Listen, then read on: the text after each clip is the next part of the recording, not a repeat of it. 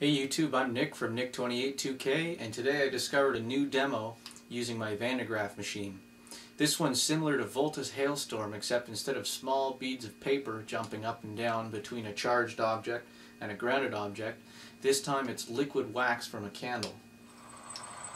When the candle is lit, most of the charge on the Van de Graaff is wicked away by the flame because the flame is made of ionized particles. When the flame is blown out, the charge starts to accumulate in the liquid wax as well as on the rest of the sphere. The liquid wax is repelled by the sphere as well as the rest of the liquid wax around it, and this causes it to jump off when a grounded object is brought nearby.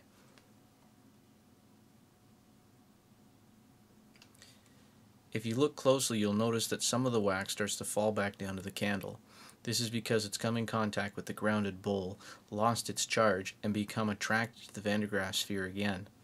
It forms the same pointed shapes that the wax on the candle forms because it's moving for exactly the same reason, but this time aided by gravity.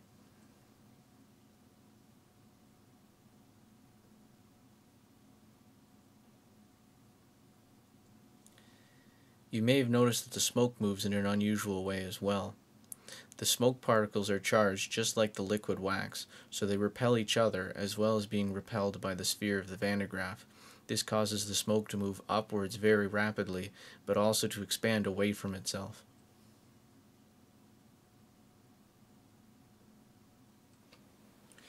I hope you enjoyed this video, as I may come back and take a look at this experiment again. If you'd like to see more high-speed videos and high voltage, subscribe and check out some of my other videos. Thanks for watching.